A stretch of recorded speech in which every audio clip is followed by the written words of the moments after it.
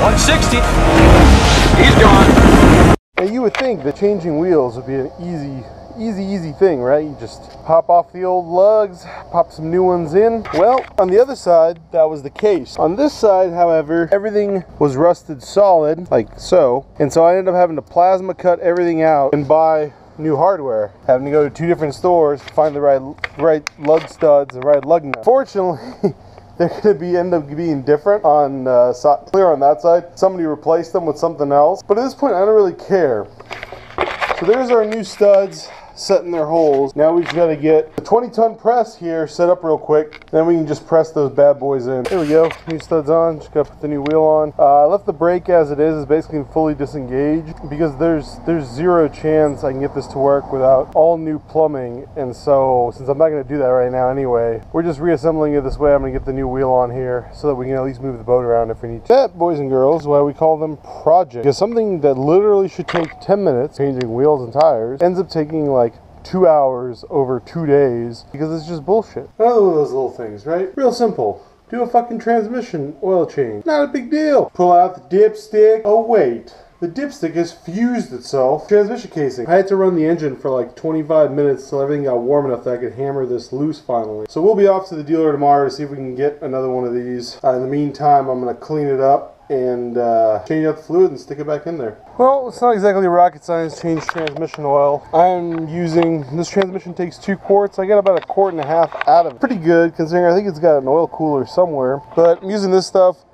This is left over from the truck. It's basically Dextron 3 fluid, which is what this transmission calls for, and it calls for 2 quarts. So that's what we're gonna put into it. I already put 1 quart in, and here goes number 2. All right, next thing we gotta tackle on this boat is installing our new Bluetooth head unit. And these things get smaller and better every single year. So in addition to our head unit, it comes with a microphone that we're going to install. I don't really know how well Bluetooth collar stuff is going to work on a boat, but it's there. Might as well install it. Same amount of work. Comes with a nice little remote, and it comes with a harness. And I've already taken the opportunity to tie up this. These are for steering wheel controls and the external line that goes to an amplifier. I'm not going to be running a sub, and maybe eventually in the future, but I can always go in there and just cut this off if I need to run a sub. Now, these might look a little bit kind of intimidating, like, oh, look at all these wires, where do they go?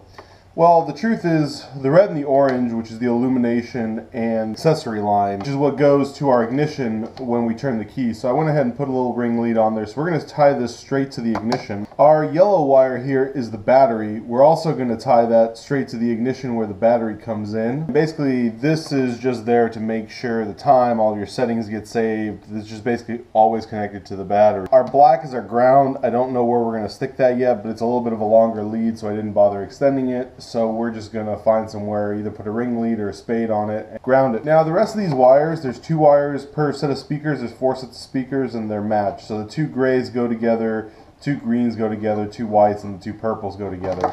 And so we're just going to go and look, and this is a pretty standard layout, this gray, white, green, purple. So we're just going to go and look at how the old one was set up and probably just cut and splice into that as well. And I'm going to do my best to solder everything that I can. It's always better to solder stuff than it is to crimp stuff. But sometimes, you know, you just can't get your hands in there, and it is what it is. The other thing I bought was this. This is made by the company called Metra, and it's a marine radio cover. And this actually latches, and it has, I don't know if you guys can tell or not, but it's got a nice rubber gasket right here. It should do a good job to keep the water out.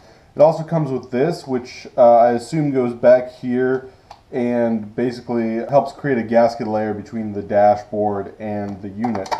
And if we look at it, I imagine that this middle part gets punched out probably, or will have to get cut out because obviously this takes up the full width of this thing. So what we're going to do is we're going to take a little air die grinder, cut out these 2 pieces. I think it's universal. They're designed to go with like a traditional like dialing marine radio. So, and there's pieces back here that basically just let you get a nice, easy, thin cut. Now once we cut all this shit out, got back to the original install, it looks like the original install was actually done correctly. And one of the cool things that you can do is, right, so these are labeled rear left speaker. But since they go to speaker wire, you don't really know if it's accurate anymore, right? And so what you can actually do is you can plug your phone into a standard 3.5mm, use some jumper wires, and basically jumper the signal. Now, because these are big old 6.5 speakers and this is a little cell phone, it's not going to play very loud even at full volume.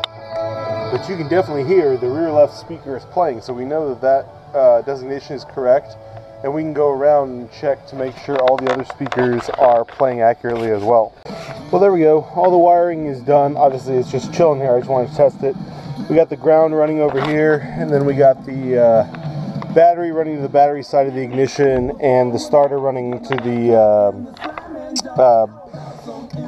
ignition position of the ignition. So if we turn this off, it turns off. We turn it back on. Boom. Awesome. So now we just got to clean it up, get the mounts and stuff in there. So there we go. There's our final installation. If you reach under here, pop it, it opens up. Unfortunately, the bezel won't quite fit in there correctly, and I may grind it down a little bit to make it fit later, but it's not really a big deal. I mean, it could use a little equalizer work, but phone connects right to it, so we can basically seal up the dash, do a little zip tie action. We got a little microphone up here for Bluetooth calls. Like I said, I don't know how well it's going to work in the boat, but if you got it, use it. So the next thing I want to attempt to tackle, or at least get started with, is polishing all this green oxidation off. And what we're going to use for that is this 3M rubbing compound. You really want kind of a heavy oxidation remover. You don't really want to use stuff like this on your paint, like on a car. You want to use something a lot finer. But this stuff is good for pulling it off. We got an old pad, and I put the 6-inch unit back on here to get as much surface area as we can, because you don't need a whole lot of force. The rubbing compound handles it pretty well, as as Jimmy Dean's juice and a towel. And what we're going to do is we're going to first wipe off an area, make sure it's clean, and then we're going to attack it with the orbital polisher. So there we go, we've cleaned everything up, and now we can use the orbital polisher. So the orbital polisher, what you want to do is you want to take your pad and you want to put it up in your lap, kind of like this. Make sure you shake up the rubbing compound, and you want to put like 3 or 4 little dollops on the pad, and then on your work area just start going like this. Just get it all nice and moved around, because you don't want a large concentration of this stuff anywhere. You want it nice and even. So then you just start doing it passes, about 5 pounds of head pressure, up and down, back to front. Don't work in circles, only work in lines.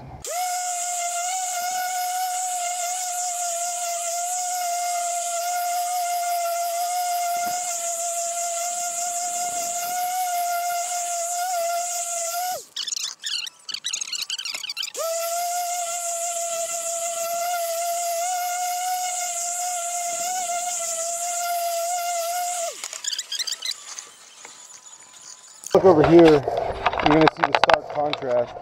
So this is an area we worked over. Obviously it's not perfect, you know, this boat is a little too oxidized to bring back to absolute perfection without, you know, a lot more work. But for instance, here's an area we didn't work on, and you can see this looks a hell of a lot worse. So if we bring it over here, if we can get this sort of level of niceness throughout the boat, I'm going to be pretty happy, like this right here. And I mean, this is smooth as glass right now. What we're going to do is we're going to put a little bit of wax over it, and that will help kind of bring a little bit more luster to it and help protect it. So this side of the boat is all done. We got all the buff job done and the wax done. I mean, it's not like an industrial grade, but it's pretty good, because if you look over here, this is the side I haven't even worked on yet. Haven't really touched. You can see it's all oxidized still. So, got the back to do, got this other side to do, but not too big of a deal. Just buff it out and wax it.